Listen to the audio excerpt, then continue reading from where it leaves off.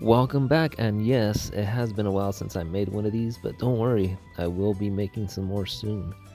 And as always, I hope you guys enjoy it. So for this one here, I am going to be using the dart shooter, but I will be customizing him all the way. Let's see which one. Let's go with the Ultra Juggernaut here. Alright, here we go.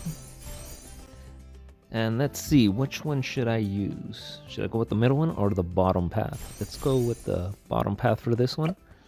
Make sure to turn on the camo, and let's see what he can do against, a MOAB. If he can take it out or if he's not strong enough.